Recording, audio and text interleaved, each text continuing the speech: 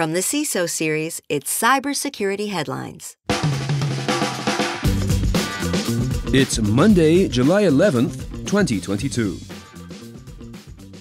China tries to censor what could be the biggest data hack in history. Chinese censors are working overtime to clamp down on news that the data they've siphoned from their citizens over the years is apparently out there and for sale. This is a follow-up to the story we covered last week in which a hacker, only identified as China Dan, announced they had acquired data on 1 billion Chinese citizens.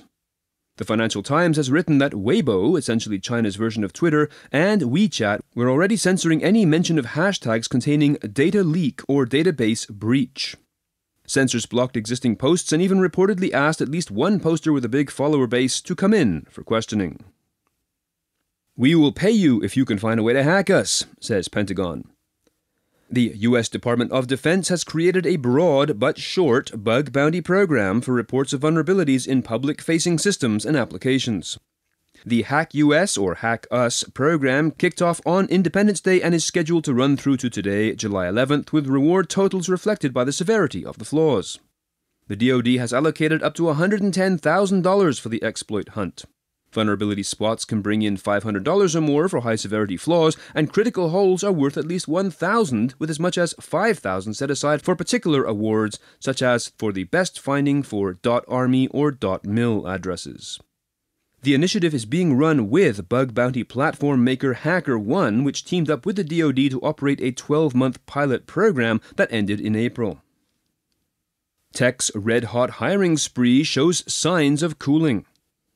The tech industry's ultra-rapid hiring during the pandemic is showing signs of cooling off, and a number of top executives are preparing for it to get worse. With a fear of recession looming, executives from high-profile tech companies have announced plans to slow hiring or cut jobs and are, in some cases, warning employees to brace themselves for tougher times ahead. Although the overall labor market remains tight, with strong demand for workers in some sectors and positions, warnings from some tech leaders heightened fears of a tough stretch ahead for a sector whose influence and power touches virtually every aspect of society. Twitter, Tesla, Snap, Netflix, Amazon, Meta, Coinbase, and Robinhood are some of the high-profile names who have made cuts or announcements of cuts recently. Maastricht University wound up earning money from its ransomware attack.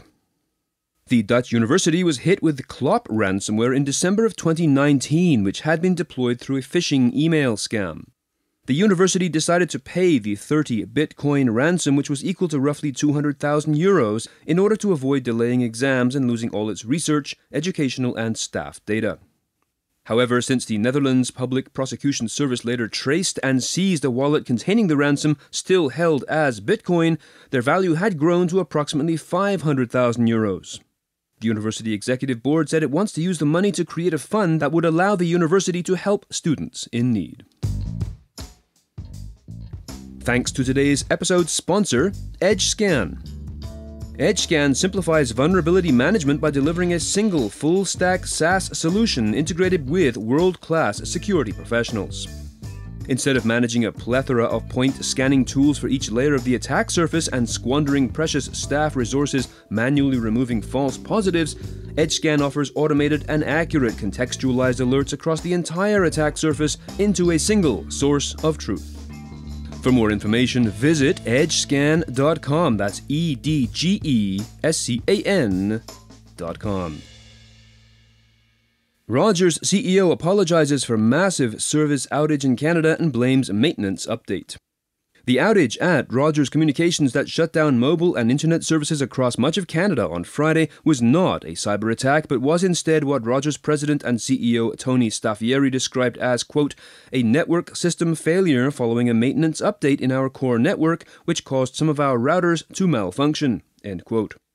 With many businesses, government agencies, and parts of the 911 emergency service rendered powerless during the 15-hour outage, experts are calling this, quote, a learning opportunity for threat actors such as Russian state-sponsored hackers who can now see how vulnerable Canadian industry, financial institutions, and healthcare systems are to an attack on a telecom provider, end quote.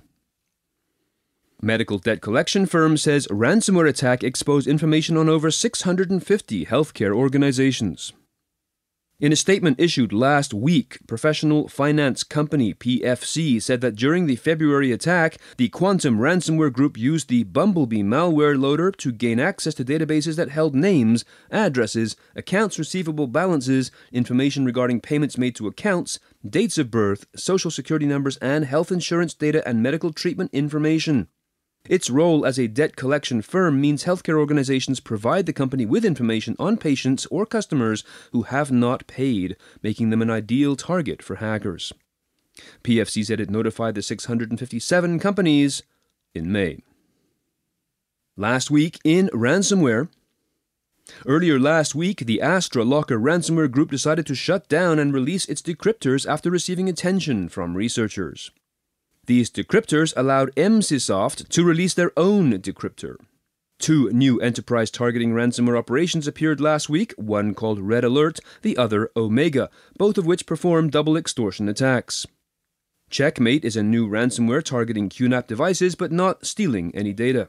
And in addition to the just mentioned quantum attack on PFC, the US government is warning about the Maui ransomware that is targeting healthcare.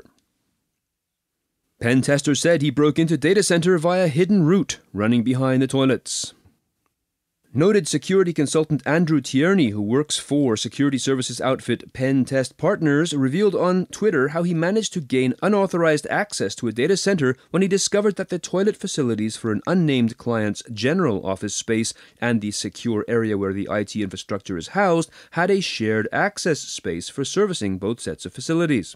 Flushed with his success, Tierney noted that he had just managed to defeat the data center's security protection, which involved man-trap entry gates where personnel had to surrender all digital devices upon entry. Even worse, the toilet layout was visible for all to see on public planning documents, meaning that anyone could have figured out how to bypass security. He single-handedly gave new meaning to the term IP access. It's never too early in the week to start thinking about Super Cyber Friday from the CISO series. This week, our conversation will be all about hacking compliance, thinking about how to simplify and scale this complicated and often manual process.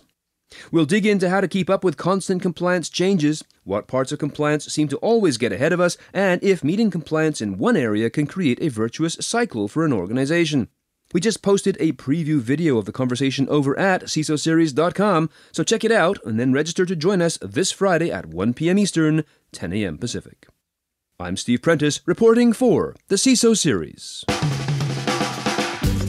Cybersecurity headlines are available every weekday. Head to CISOseries.com for the full stories behind the headlines.